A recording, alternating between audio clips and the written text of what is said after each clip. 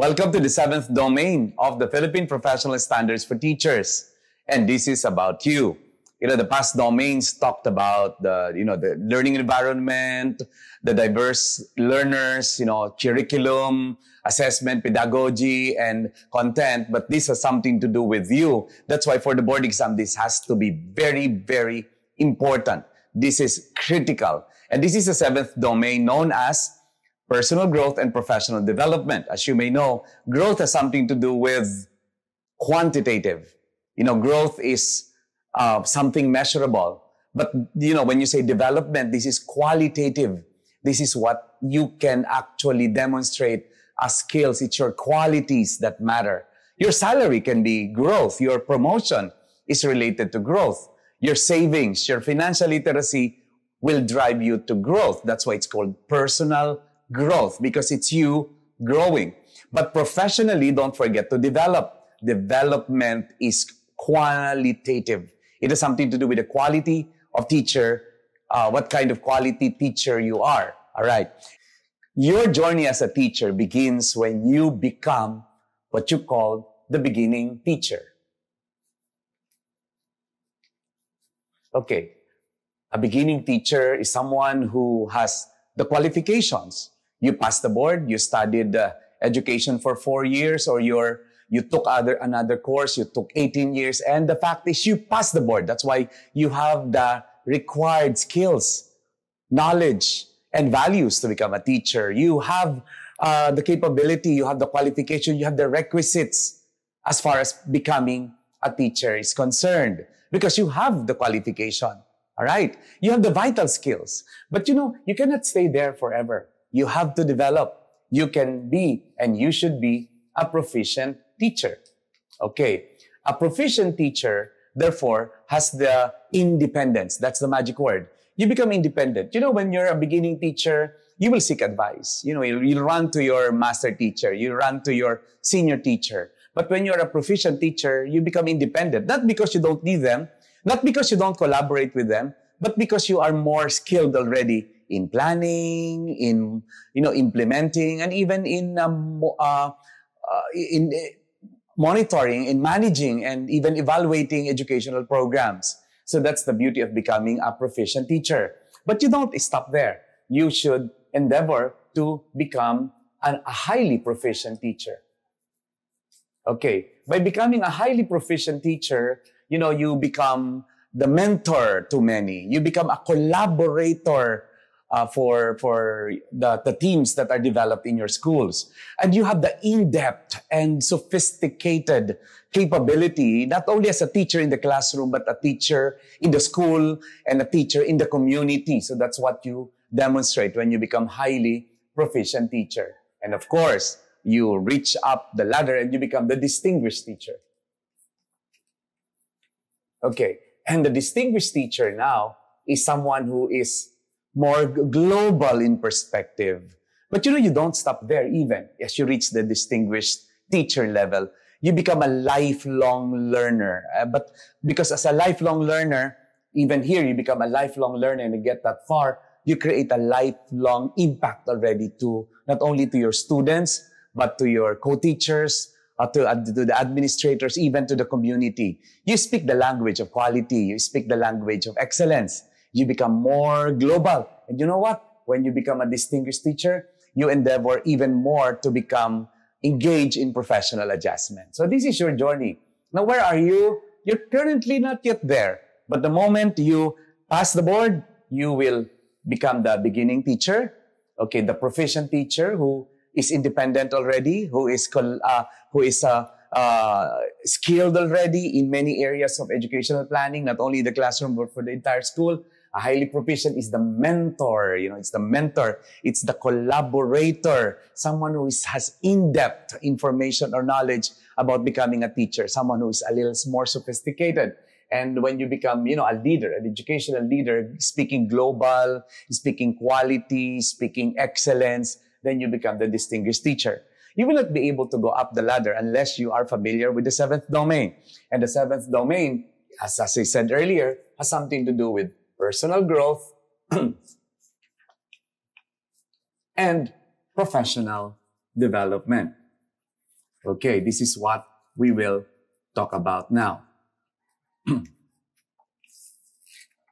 All right, let's talk about personal growth. What does it mean? It means that the teacher actually value. There is something you value if you have this. You value, all right, you value personal growth and professional development. That's what you value. But this is where the teacher will have to embrace, whether you like it or not, the requirement for CPD, continuing professional development. Well, this looks like simply, an engagement to comply with Republic Act 10912. Okay, this Republic Act 10912, strengthened the continuing professional development not only for teachers but all regulated professionals. And this has something to do also with the creation of the CPD councils among all professions. And simply put, and by the way, this is in 2016. As early as 2016, we all have this already. And the mandate of this is for professionals, for baccalaureate graduate professionals to have 15 units per year. Or since we are renewing the license every 3 years, remember the license is just a privilege, that's why it's renewed, you are required to have 45 units per renewal, which is actually 3 years. Okay. Now, if you have excess, that's fine. All right? If you have excess, that's fine. Graduate studies are included here, seminars, accredited seminars, etc. Now, I'd like to dig deep a little more on the concept of the CPD. Don't forget that there is such a thing as ASEAN economic integration. Okay, the ASEAN economic cooperation. Don't miss that. The 10 countries, okay, coming together. All right. Not only for economic, but also for human resource. And that's why there is such a thing as AQRF. What is the AQRF? The ASEAN Qualification Reference Framework. Okay, this is the qualification reference. That's the thing there. Qualification reference. Okay, it's a framework in the ASEAN. And that's why in the Philippines, we have such a thing as Philippine Qualification Framework. The Philippine Qualification Framework puts it in several levels. You have to attend reviews to understand more about this. But the thing is, the qualifications that you're earning in the Philippines is something that is recognized in the ASEAN because we have the mutual recognition arrangements, the ASEAN, okay, the ASEAN MRA, mutual recognition arrangements, where your qualifications here are recognized elsewhere in the ASEAN. In the same way that the qualifications of our neighbors in the ASEAN are also recognized here in the Philippines. Okay. When you speak of CPD, okay, when we speak of CPD, go down there, the CPD refers to post-baccalaureate, okay, post-baccalaureate specializations, okay. For example, you want to specialize. That's why when graduate studies are included here. It's something to do also with interdisciplinary and multidisciplinary. Okay, multidisciplinary fields. For example, you want to attend first aid programs of nurses. That's fine. That's acceptable because that's part of CPD. It's a multidisciplinary. Now, if you're a math major and you want to learn English from the English majors, that's okay. That's that's within the profession, intradisciplinary. But if you want to cross border in other disciplines, that's also okay. And the purpose of this, of course, is the assimilation. That's the thing. It's an assimilation. That's why it is wrong that you are renewing this month. You will get all the units that you need this month. That's wrong because it's a process of assimilation so that you can inculcate. You can put it in the practice. You can put it in research, or simply put, you can put it because you are, you can adopt it and assimilate it because you are a lifelong learner. Okay, later on, we'll talk about the lifelong, the lifelong learner. Therefore, the CPD is not only about renewing the license. The CPD has something to do with what is very important, which is your knowledge, your skills, and your values. The knowledge, skills, and values. And this has to be demonstrated in 4 areas. I hope this can still be seen. The 4 areas. First is cognitive. Cognitive. Okay, it's your understanding. Naiintindihan mo pa ba ang profession mo habang nagbabago siya? Functional. Okay, functional. Yung naintindihan mo ba, nagagamit mo pa? That's the question. Another one is ethical. Okay, ethical. Ikaw ba ay meron pang moral righteousness as a professional? And of course, last is personal. Okay, napakinabangan mo ba ito bilang tao? That's the essence of the CPD. Therefore, I want to deepen that CPD is not only about compliance of the 15 units per year or the 45 units every renewal, but the CPD is you developing the specialty deeper and wider. It's interdisciplinary and multidisciplinary. You want to attend financial literacy courses, that's okay. That's part of it. Because you want the context of the law, which is RA 10912, is so that you can assimilate to it for the improvement of your practice, for your engagement in self-directed research, and your role as a lifelong learner. So this is where the CPD will come in.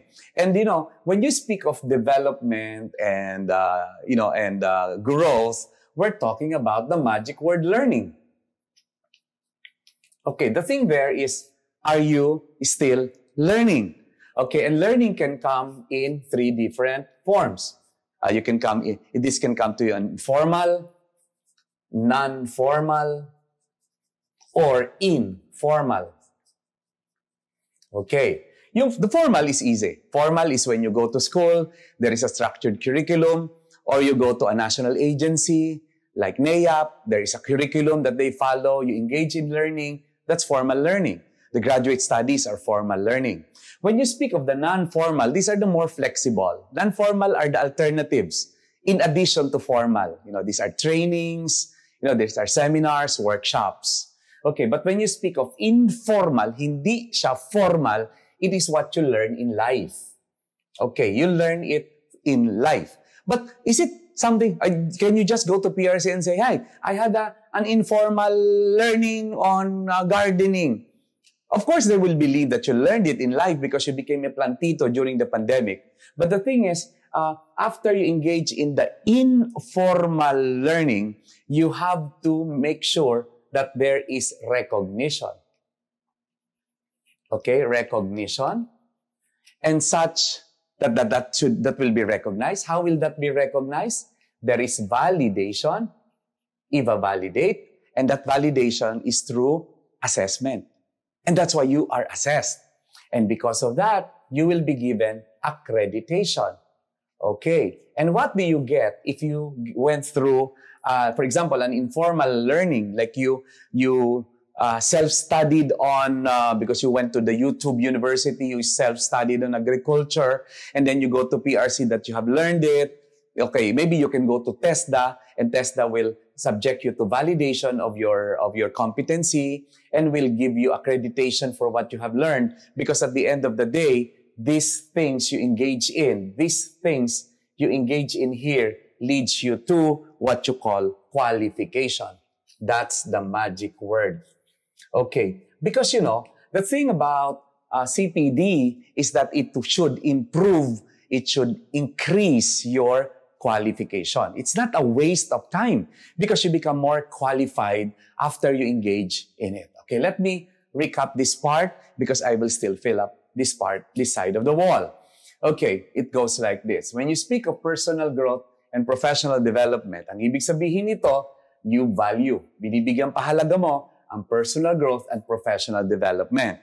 In the more concrete term, ito yung CPD, Continuing Professional Development, na nanggaling sa isang batas, 10912, na nag-utos sa PRC since 2016 na dapat bago ka makarenew ng license, kailangan mo ng 45 units kasi kailangan mo ng 15 units per year. So kung uma-attend ka ng seminar 3 times in 1 year at binigyan ka ng 5 units per seminar, meron ka ng 15 units. Pero yun lang ba ang pinanggagalingan ng CPD? The answer is no. Pero palalimin pa natin ang usapan. meron kasing tinatawag na ASEAN Economic Cooperation.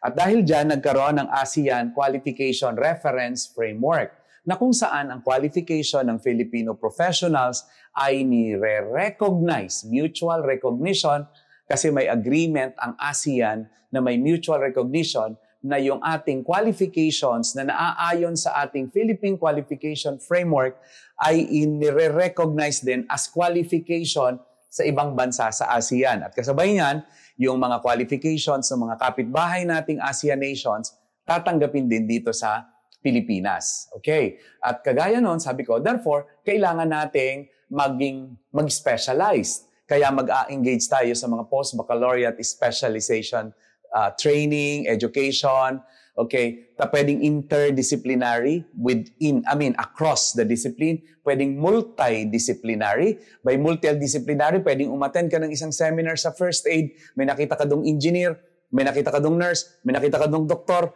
may nakita ka dong teacher. Yun ang multidisciplinary kasi tanggap yon. At ang konteksto ng CPD ay i-assimilate mo, iipunin mo ang learning na yon. Iipunin mo ang learning na yon para magamit mo sa improvement ng practice mo, magamit mo sa research kung interesado ka sa research, at mapatutuhanan niya na ikaw ay isang lifelong learner. Ang learning can happen informal. Pumunta ka sa school, may curriculum, may structure, formal. Okay, kung hindi masyadong ganun ka-formal, yun yung informal. Pero ang informal is alternative. It's addition to. It's like seminar, workshop, trainings, mga ganon. Okay? O kaya mga modular learning, etc.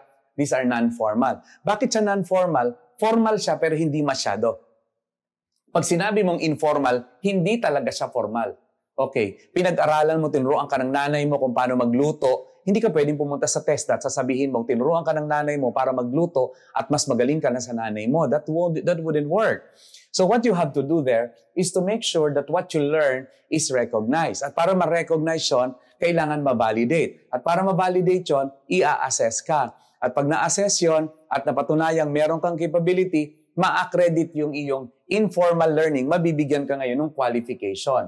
At kaya yung mga NC2, NC3, NC4, those are certifications that prove your qualification. Alright, so that's the part right here. I will now continue with something more than just being required to achieve or to renew your license. I'll talk about the teacher valuing. Okay, may binavalue ang teacher dito. Personal. Okay, binavalue niya ang personal and professional. There's a magic word here, reflection.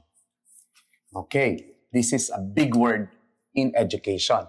Personal and professional reflection.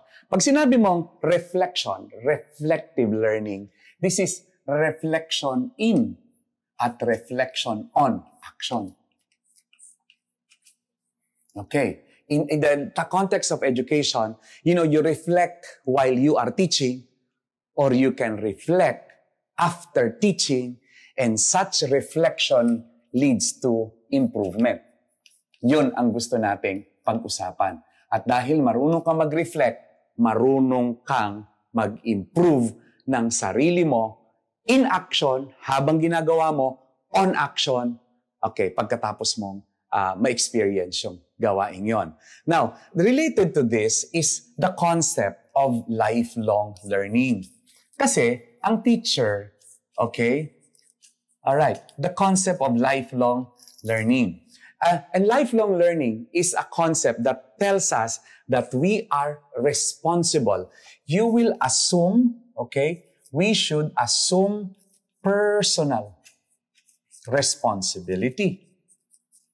Okay, we will assume personal responsibility for your own learning. And that makes you a lifelong learner. Ikaw mismo ang mag-a-assume ng responsibility for your own learning. And this supports John Dewey's, famous quotation that education is life. Okay, hindi totoo na education for life.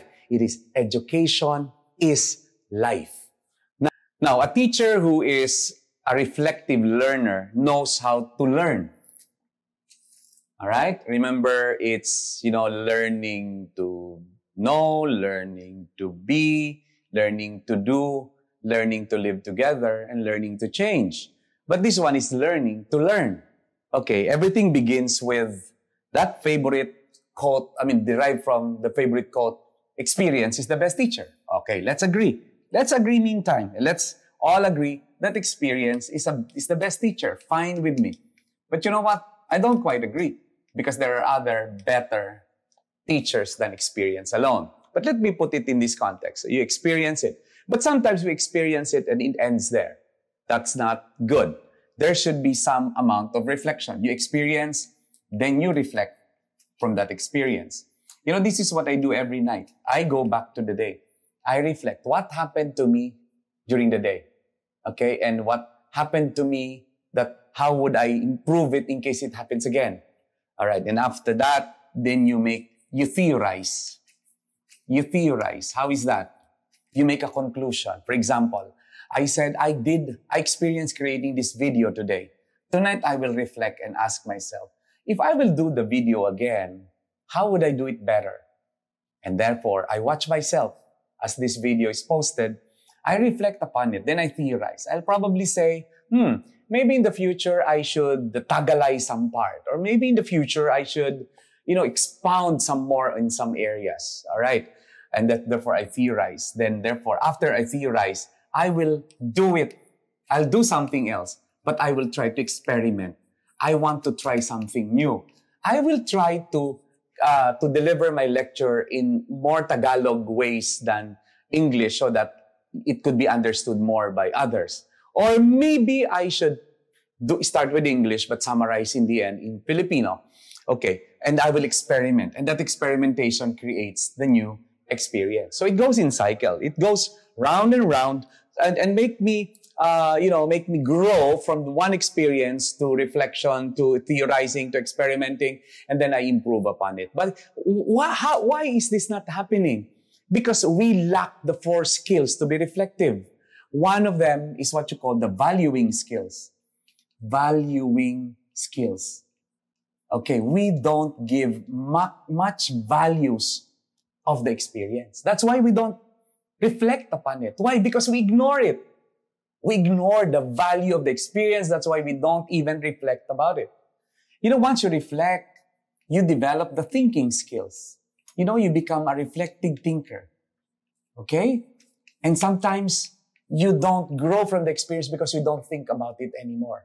Then after you think about it and you develop some conclusion, there should be some decision skills.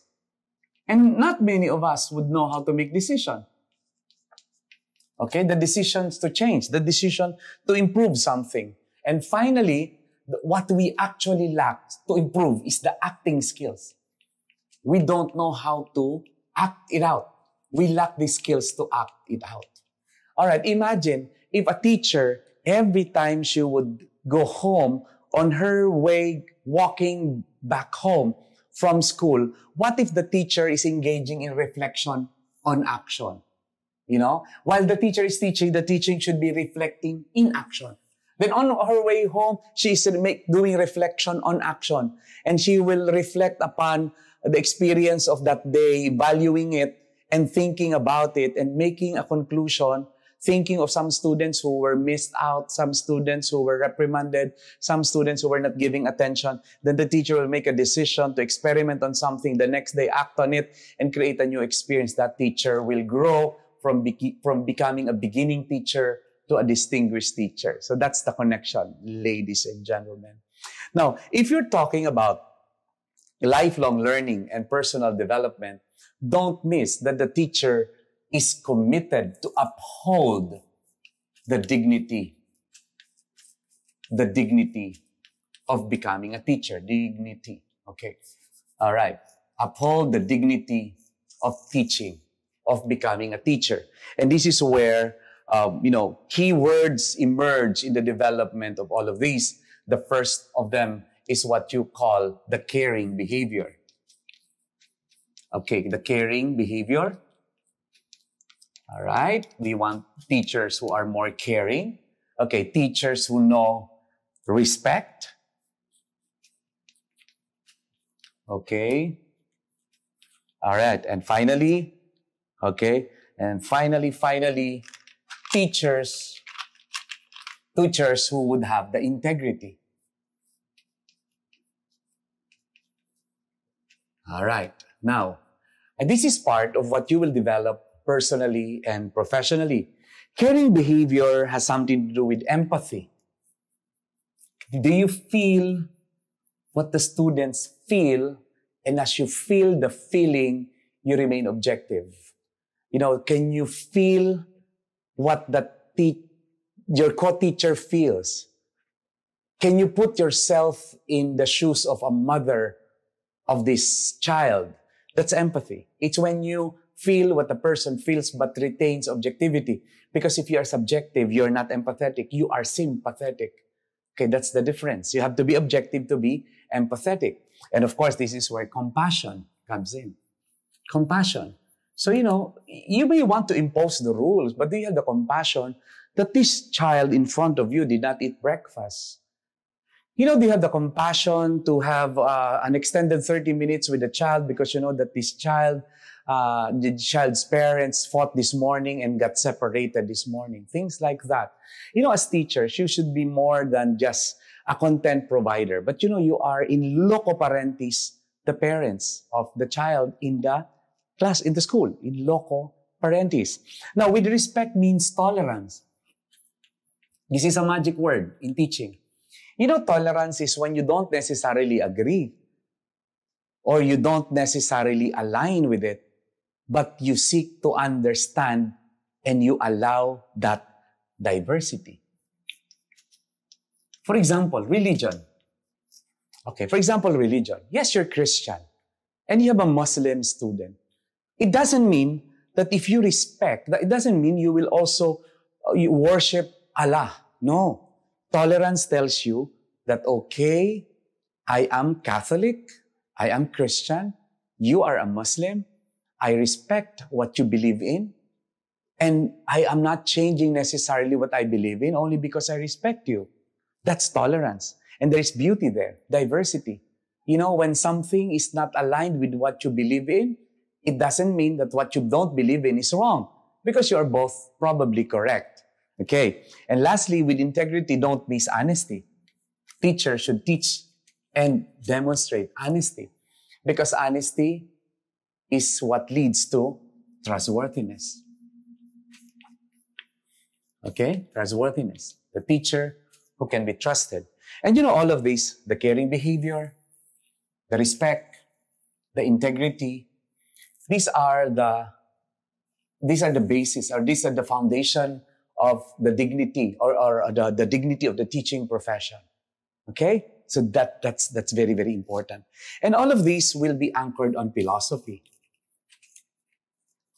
That's why there's philosophy of education. And such philosophy will teach us not only understanding, okay, not only view, okay, but even conceptualization.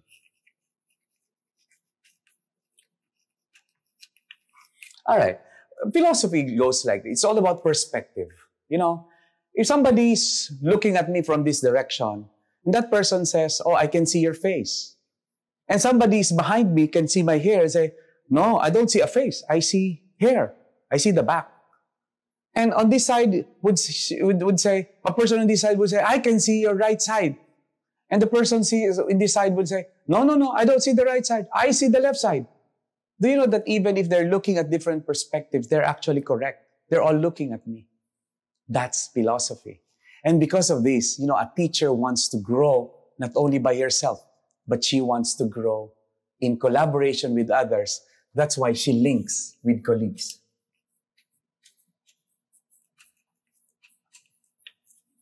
Okay? And that's why you should be part of an organization. You should be part of your alumni, because that's part of the personal growth and professional development. So I will summarize this side. And sabi natin, ang personal growth at professional development has something to do with the teacher's ability to have personal and professional reflection. Ang sabi natin, pag sinabing reflection in action, habang nangyayari yung action. Pag sinabi natin reflection on action, pagkatapos mangyari yung sitwasyon. Ang purpose ng reflection ay para mag-improve. At tinuro ko sa inyo, by the way, this is by Kolb. Okay? This is Kolb's, what do you call this? Adult learning model. Sabi natin, nag-uumpisa ang lahat sa experience, tapos i-reflect mo yung experience, tapos mag-theorize ka ng experience, tapos you should be ready to create a new experience and experiment to create a new experience. Pero sabi natin, kaya hindi nangyayari to kasi minsan wala tayong valuing skills, hindi natin napapahalagahan yung experience. Ayaw natin mag-isip, hindi tayo sanay mag-isip, thinking skills. O kaya nag-isip tayo, hindi naman tayo nagdesisyon. O nagdesisyon tayo, hindi naman natin nagawa. Pero kung kaya natin gawin itong apat na to, we will grow as professionals. Kasi sabi nga natin, gusto nating umangat sa pagiging beginning teacher na may kakayanan, mayroong kwalifikasyon, pero kailangan pa ng suporta ng marami. Samantalang kung proficient ka na over time, you can be on your own, you can be, you have capability na to execute educational program. Pero syempre, gusto mo mas malalim pa doon. Gusto mo magkaroon ng in-depth, sophisticated knowledge about it. You want to be collaborative. You want to mentor others. That's why these people go to hear it. Okay? They mentor. And of course, this is what we want. We want to be the distinguished teacher, talking about global, talking about excellence, quality, walking the talk of continuing improvement, walking the talk of professional enrichment, and, celebrating the impact that you create in the lives of others, not only of your students, but of people around you. At sabi natin, siyempre kung ikaw ay totoong professionally and personally reflective, then you will assume the personal responsibility for your learning. Okay? And that's why education is life. Ang may sabi nito ay si John Dewey.